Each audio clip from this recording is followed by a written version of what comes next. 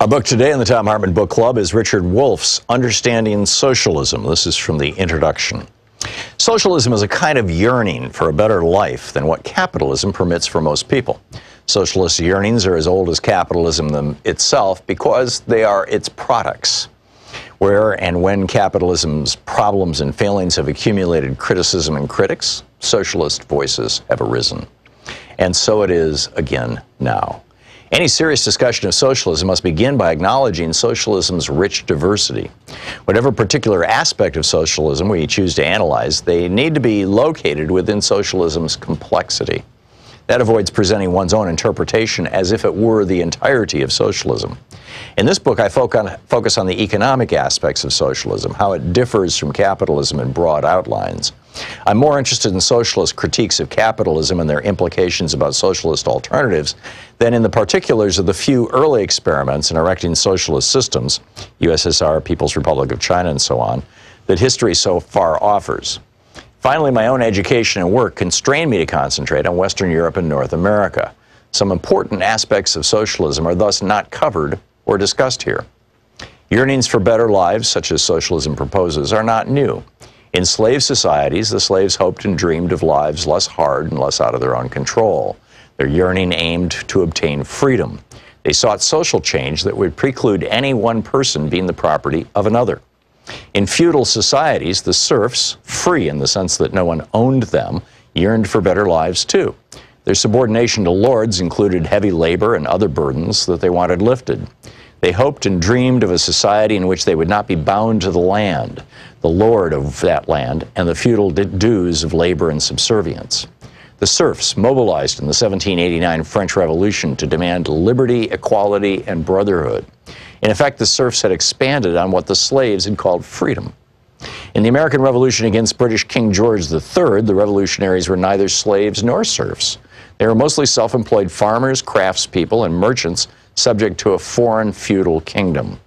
They wanted liberty as individuals to pursue their dreams without hindrance from feudalism or monarchism, whether foreign or domestic. They added democracy to the goals advanced by the slaves and serfs before them. The different systems of slavery, feudalism, and small-scale self-employment produced masses of people yearning for better lives. Eventually, each of those systems provoked revolutions. Many people then sought to break away from and go beyond those systems. The French and American revolutions marked key moments in the social transformations of major pre-capitalist systems into capitalist ones. By capitalist system, we mean that particular organization of production in which the basic human relation is employer-employee instead of master-slave, lord-serf, or individual self-employment. The revolutionaries who wanted and built capitalism hoped and believed the transition to employer-employee relations of production would bring with them the liberty, equality, brotherhood, and democracy they had yearned for. The revolution's leaders promised to themselves and to the people they led that those goals would be achieved. But the transition to capitalist employer-employee relations that increasingly replaced the previous slave, feudal, and self-employment relations of production had unintended consequences. Capitalism soon proved to be different from what its revolutionaries had hoped. While it enabled some people to be more free and more independent than slaves, serf, or self-employed subjects of monarchies had been, it also seriously limited freedom, independence, and democracy for many. Capitalism betrayed many of the promises made by its advocates. It produced and reproduced great inequalities of income and wealth. Poverty proved to be as endemic as capitalism seemed equally adept at producing and reproducing both wealth and poverty. The capitalist rich used their wealth to shape and control politics and culture. Democratic forms hid very undemocratic content. The cyclical instability attending capitalism constantly threatened and hurt large numbers of people, and so on. Growing numbers of employees within capitalism began to yearn for better lives. They defined those yearnings first in the familiar terms of the earlier French and American revolutions: equality, fraternity, liberty, and democracy. They criticized a capitalism that failed to deliver those to most people and demanded social changes to achieve them. Many people still continue to want a better, softer, friendlier capitalism, where government regulates and intervenes to achieve more of what the French and American revolutionaries had yearned for and promised. They are also often self-defined as socialists.